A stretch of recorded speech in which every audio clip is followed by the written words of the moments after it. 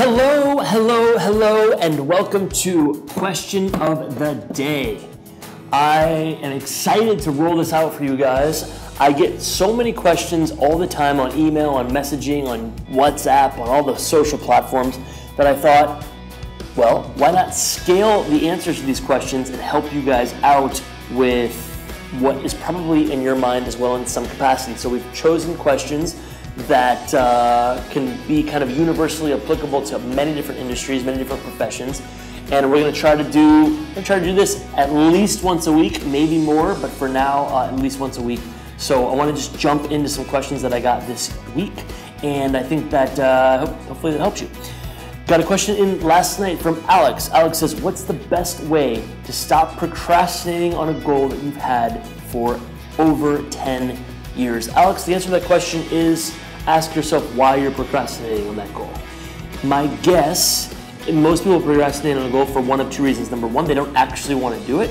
And number two, they are afraid of failing. The question then becomes, who are you afraid of failing in front of? Is it your mom? Is it your dad? Is it your brother? Is it your girlfriend or your wife? And then my advice would be to tell them that you want to do something really great and you're afraid of failing in front of them. And that sounds a little bit strange, but most all fear comes from the fact that we are afraid of failing in front of someone. There's actually very little fear of failing in front of ourselves, because really at the end of the day, if you fail and only you know about it, it's not that big of a deal. So the question then becomes, number one, is this something that you really want to do? And if the answer to that question is yes, then ask yourself, who are you afraid of failing in front of? Have a conversation with them. Tell them that you need their support, you need their love, you don't want to fail in front of them. And I think you'd be surprised at the answer that you get from that person and the support that might overflow and the extra push that might give you.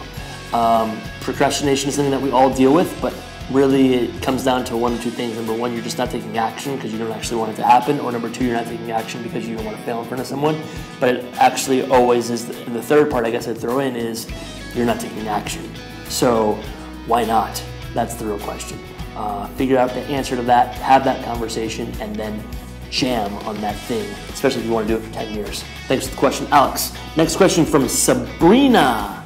Sabrina, I'm a freelance photographer and videographer. What's the best platform to show off my work, also building new connections and reaching out to people that I've never met before? Sabrina, and anyone that's in a visual world, there are a few things that I think you absolutely have to be on right now. The first is Instagram, second is Pinterest, and the third is Facebook.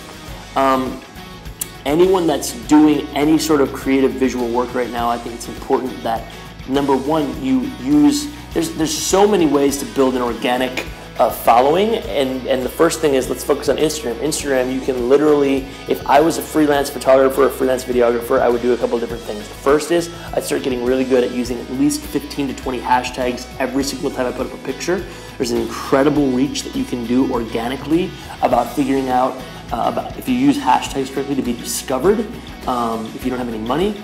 If you have money, well, the second thing is influencers. Instagram influencers is a huge thing right now. And what does that mean? For anybody that wants to get in front of a new audience, and maybe you don't have an audience yet, so it doesn't make sense to do like a trade, like I'll showcase your work on my Instagram page, you showcase my work on yours. What you need to do is you need to think about who are the people that have big reaches, and you can do one of two things. If you have money, you literally just have them give you a shout out for a certain amount of money. It's just paid advertising to get in front of their audience.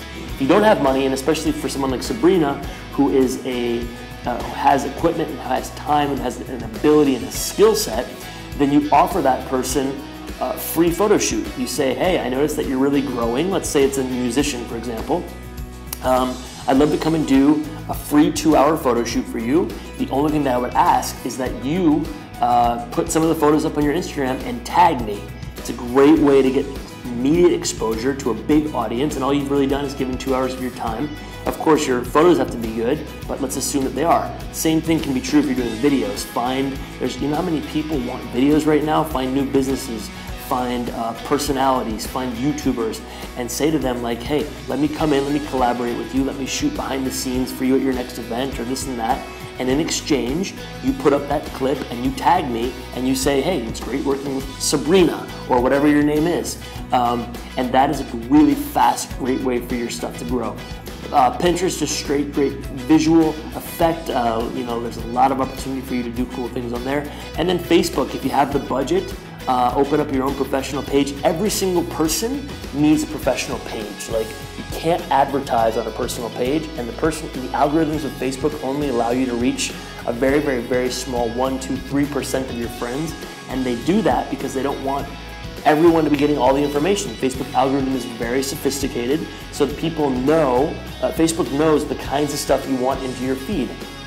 So Facebook is just smart. And the second thing they want you to do is they want you to open a professional page so you can do that thing where you advertise and you can segment, and you can depending on what you do, Sabrina, if you do events, then you can segment your Facebook advertising. You can make a really cool video about yourself or about a recent event you did.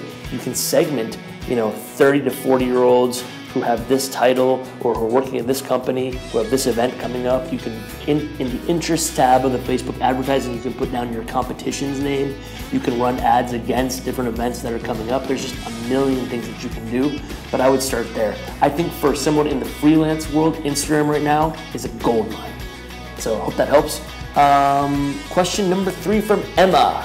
Brian, what is a routine that you have to start and finish your day? Emma, the truth is I don't really have any routines because every day is so different. I probably could afford to have a bit more of a routine, but every day is so different. Here's what I think is important. The only steady constants in my day are a couple of things. Number 1, eternal gratitude. I wake up and go to sleep in a state of gratitude, and that makes a huge difference for my day. Because if I'm starting my day in a grateful place and ending my day in a grateful place, it's just amazing what happens for your psyche and your outlook on the day, for whatever challenges come throughout the day. The other constant I would say is I'm always asking myself, I'm constantly auditing my time. So I don't have a daily routine that I start and finish the day with, and I think that for a lot of people that works well to have that, start with a 6 a.m. workout or a 7 a.m. shake or whatever, and then 15 minutes of meditation before bed. That's fine, do your thing. But for me, what's more important to me than starting and ending every single day the same way is being grateful, number 1. But number 2, taking a really hard look at every minute of my day. So I am very obsessed with making sure that I'm maximizing the most out of the day. A lot of people say, I'll have a morning and evening routine, but then throughout the day, they do that routine, but then throughout the day, they're wasting immense, and I mean immense amounts of time. And so just auditing yourself as to how you're actually using every minute of your day is so important. I think you'll see a huge shift when you say, I'm using my minutes or my hours in a certain way that makes sense or doesn't. That's it. Hope that makes sense. Those are the 3 questions. I'm going to try to start with 3 questions and make it pretty concise. If you have a question, message me on YouTube, message me on my social stuff. We'll put that up. You can message me on my Latingo Living page on YouTube, my Latingo Brian Rashid on Facebook and Instagram, or my Brian Rashid account. So any questions you have, I'd love to answer. I'd love to help you. Any questions, business, networking, venture capital, starting a firm, entrepreneurship, relationship, whatever you want, I'm here for you. Thanks for watching. Have a great rest of the day. Live in gratitude. Check out how you're using your time every day. And get on those social platforms. Thanks, guys.